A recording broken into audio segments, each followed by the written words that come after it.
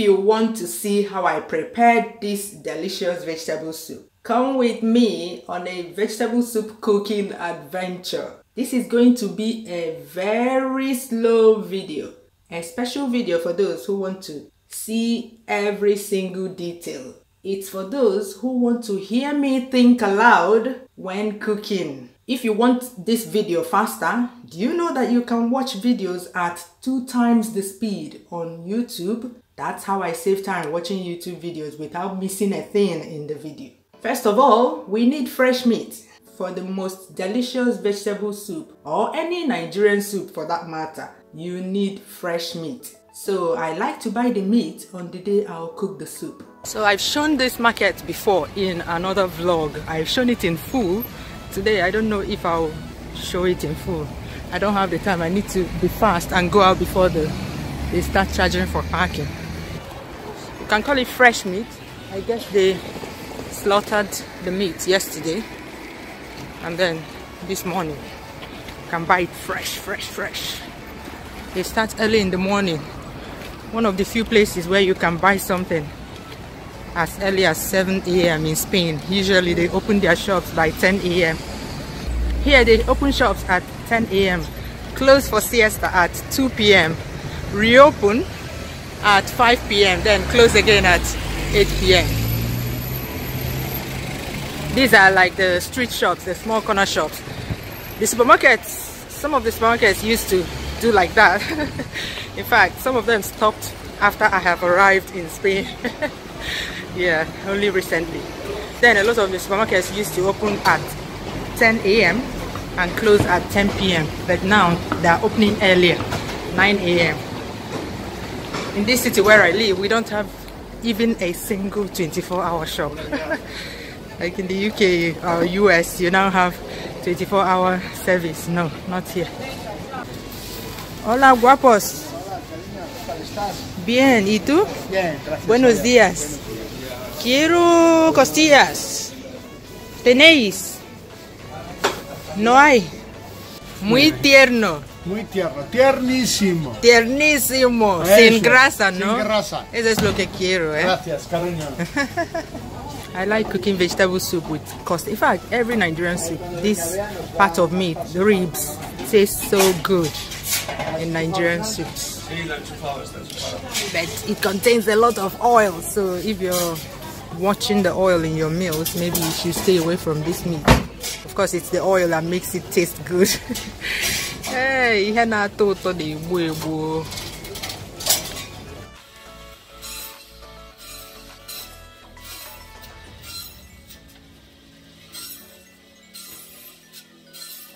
I'll also be using other parts of beef to go with the ribs. Bomo, that's cow skin, and shaki, that is cow tripe. I cut them into small pieces.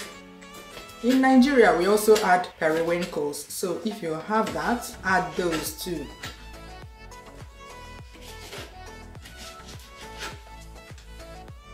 I'll also be using stockfish. I'll be using frozen spinach. Yesterday evening, I brought out the frozen spinach to defrost. It is best to leave them to defrost on their own rather than with a microwave oven. If you live in Spain, Mercadona supermarket sells the best frozen spinach. I'll also be using this leaf, canónigos in Spanish, known as lamb's lettuce in English. It adds a good taste to the soup and helps bind the spinach. Sort of the same job that water leaves do in the classic Nigerian vegetable soup. You need onions, lots of onions. This is sweet pepper. It's not spicy at all. I use it to add some color to the soup, else it will be green everywhere. I don't add a lot, just enough for some red color to be peeking out here and there. The same effect you'll get with adding lots of habanero peppers, but in this house we don't eat lots of spicy pepper, so I use this one to fake it. I add some spicy habanero peppers, the quantity we can we can bear or we can withstand. I'll talk about other ingredients as we go along. So that's the ribs in the pot. Onions, like I said, you need plenty onions to mask the taste of the spinach. Spinach has a very strong taste. Then season it using no cubes.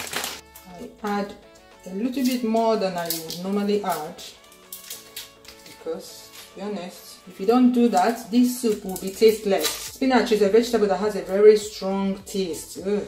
Especially this frozen spinach. This frozen spinach, there's a lot of spinach in one small space because it's compact.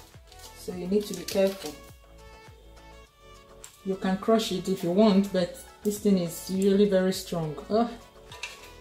No need. Pressure cooker would crush everything. Shaki and pomo. I cook everything in one pot because they all have the same cooking times as far as the pressure cooker goes. At least my pressure cooker, I know how to set the time for it. The stock fish, I don't bother soaking it because it will be softened in the pot. When it softens, I will break it into pieces to the size I want. You can see the quantity of water I added. Add enough per the specifications of your pressure pot. I will need to add a little bit more. For this soup, you need as little water as possible. In fact, there shouldn't be water. In fact, let's just keep cooking. You will see what I will do.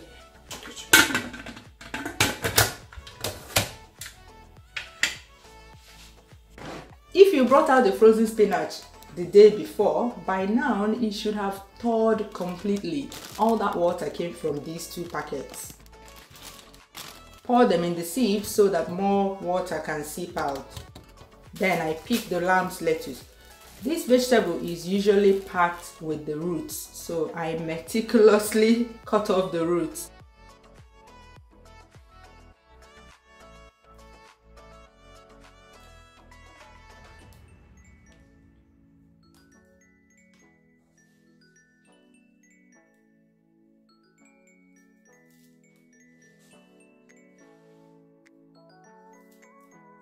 And slice them at the same time. It's got some slip to it, so slicing them this way is more efficient for me.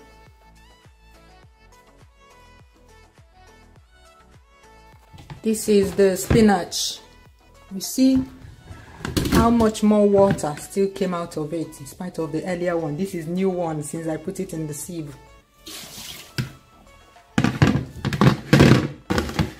So they're quite small, but like these ones, I like cutting them. With a very sharp knife, I'm going to cut them into even smaller pieces. The best time to do this cutting is when it's a little bit still frozen, like it has started defrosting, maybe halfway fully defrosted. If you can catch it at that time, that's the best time to cut it. But that happened sometime in the middle of the night because I brought this out last night. So yeah, I'm going to do it now to make it even smaller so that the soup will look better. I don't know, it's much better for the soup than having, you may have long strand of vegetables in here, so that's why I cut it. So that's how I do. I just find the small ones. Like this one is quite small, so I can leave it. But if I have the time and the energy, I'll cut them.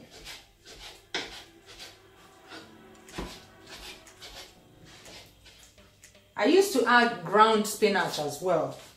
I don't add it anymore because it makes the soup mushy, which I don't like.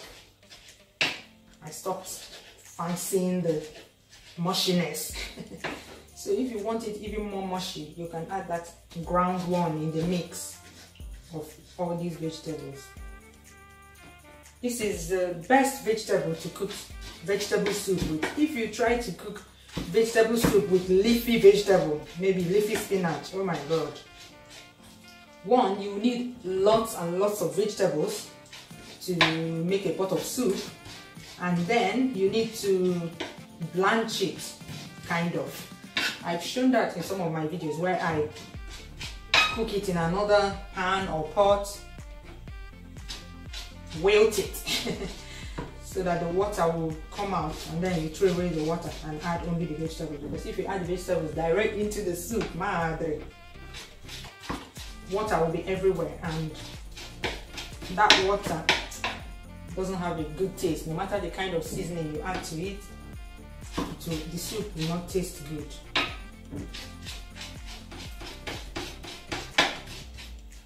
So this one is like, the texture is like washed bitter leaves, if you know how washed bitter leaves is.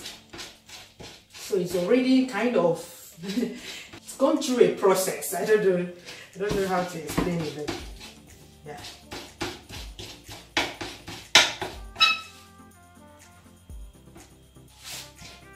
Look at it. See? And you have more vegetables per area. All done now. I'll put it back in the sieve so that it will continue to drain out any water. You can also press it. For instance, if you press it, there's so much water in this vegetable, eh?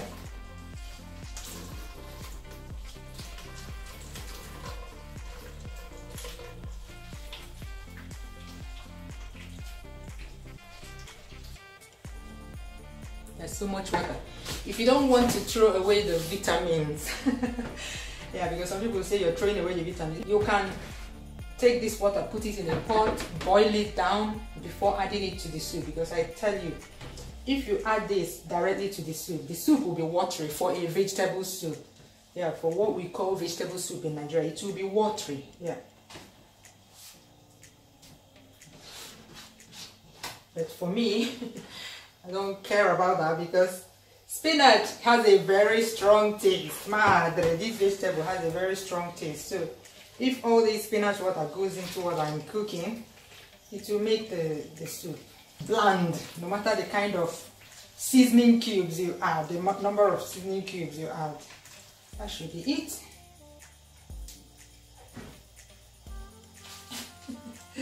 See, like bitter leaf water. Right. That's it. This one is ready to go into the pot. I'm going to wash the lamb's lettuce, canonigos in Spanish. This is my portable dustbin. Who else does that? When I'm cooking soup or anything, when I'm doing heavy cooking, I usually leave a plastic bag by the side so that I'll be throwing all the waste there.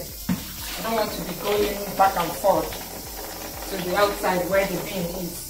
Yeah. If I keep doing that, I would have traveled 10,000 kilometers by the time I finish cooking the soup. There is fresh bean. As soon as I finish cooking this soup, now I'll throw it in the bin. I don't keep it here all the time, only when I'm cooking, heavy cooking. I'll produce a lot of waste. You hear the pressure pot going. As soon as I hear that, it means it's pressurized. I turn off the heat. I'm turning it off now. That's how I like my meat. If you want your meat softer, then you can leave it to cook for longer. I turn it off and remove it from the burner because I have a vitro ceramic cooker which has residual heat even after you've turned off the heat. So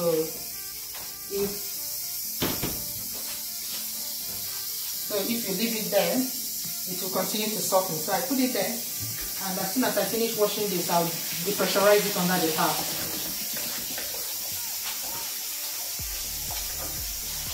I can leave it there to depressurize on its own, it doesn't really matter.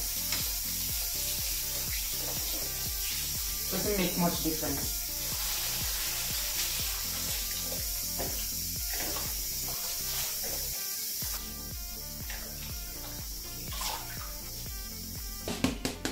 Crayfish, you don't need to grind today. Palm oil is congealed. Because it's winter now. Even in summer, these palm oils we buy here usually are congealed, so I'll melt it for a few seconds in the microwave oven. You can also melt it once. When you buy the palm oil, you melt it Then transfer it to a container that you can put a spoon into, whichever you prefer. 40 seconds.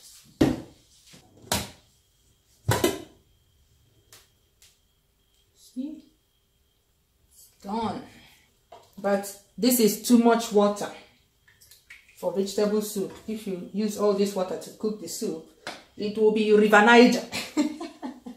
You'll be cooking River Niger soup. So I'm going to remove the meat and boil it down.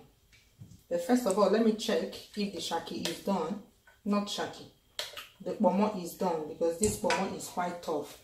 If it's not done, I'll remove every other meat and leave the pomo there and then boil the water down. It's done. Once it boils down, the soup is ready. Then on high heat, so that it will boil down. While that is boiling, I'll break the stockfish into small pieces and remove the bone. Remove the bone.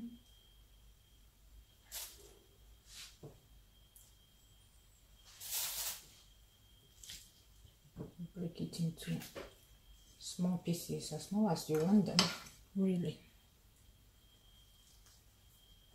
There's no, with Nigerian cooking, to be honest, once you get the ingredients, you can do anything you want with them. Just don't blend them.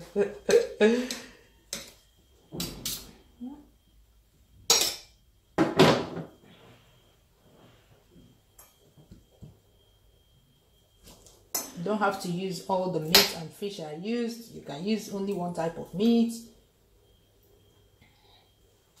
as your pocket and as your taste allows. Ready to go back into the pot. It has boiled down considerably. Look at that.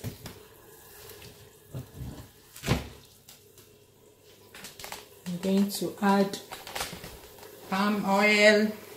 This one is almost finished. So for vegetable soup, I add a lot of palm oil. You just can't do otherwise.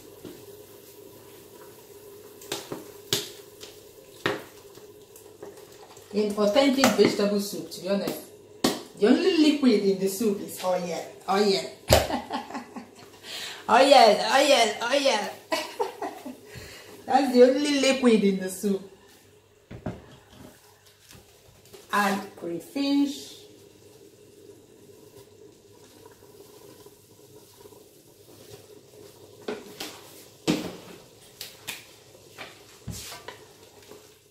See it.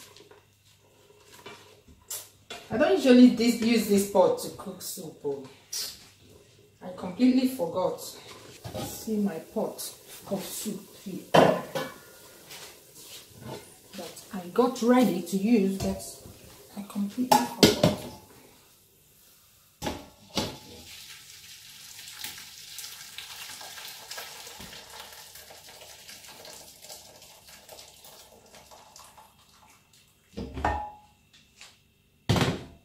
So put the remaining onions. Like I said earlier, I like adding a lot of onions to this soup. Wait for it to boil for about 7. I don't know, you're not seeing my face. Wait for it to boil for about 7 minutes, you know. Palm oil has its own taste. Raw palm oil is a thing. Like when you eat it, it will be sticky. So when you add palm oil to a soup or anything, it's good to cook it for some time so that it will be integrated into the soup. I don't know if that happens to any other person. If I add palm oil too late to a pot of soup, I'll know. When you're eating it, it will be... No, I don't like that.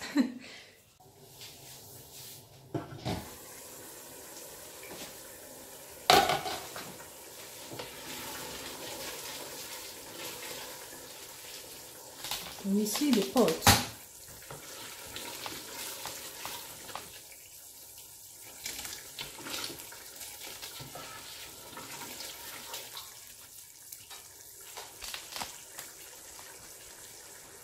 add the peppers, add the lamb's lettuce.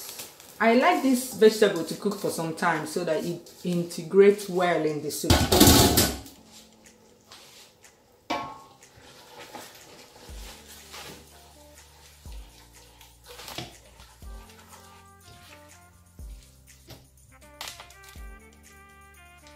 Add the stockfish and the meat.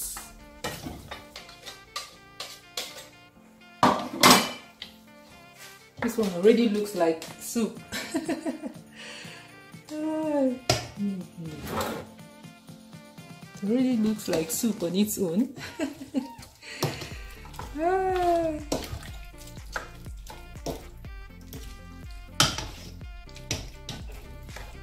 But no, not yet. Not yet. It will be a different kind of soup. I don't know what we'll call it. Meat soup.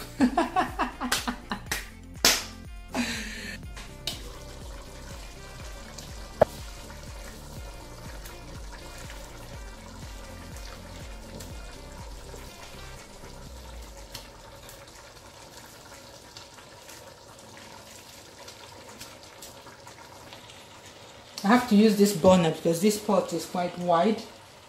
This burner here doesn't match it, so that's why I have to use this one. If not, I would have used this one here where you can see it better.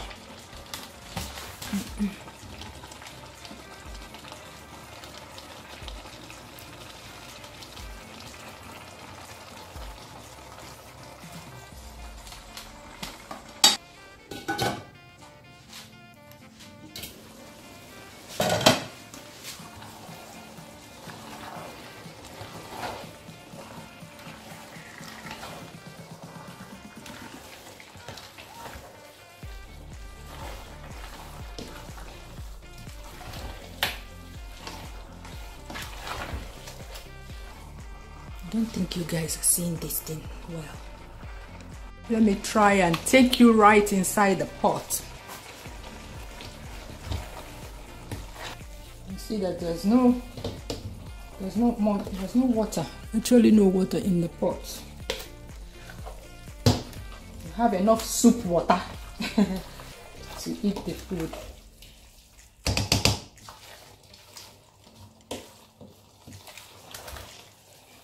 So that it can send down the ball of semo without resistance. Add salt.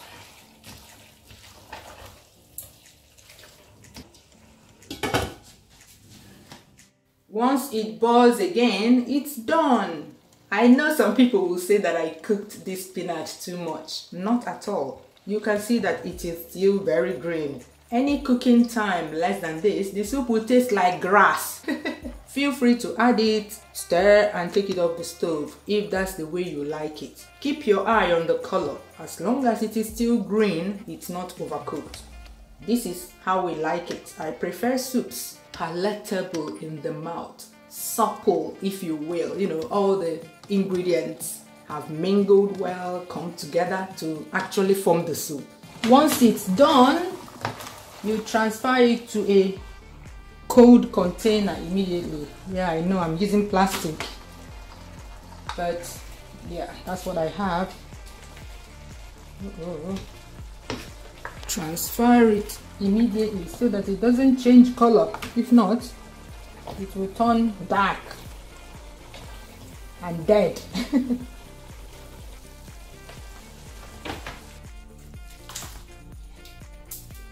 Turn it into a container immediately.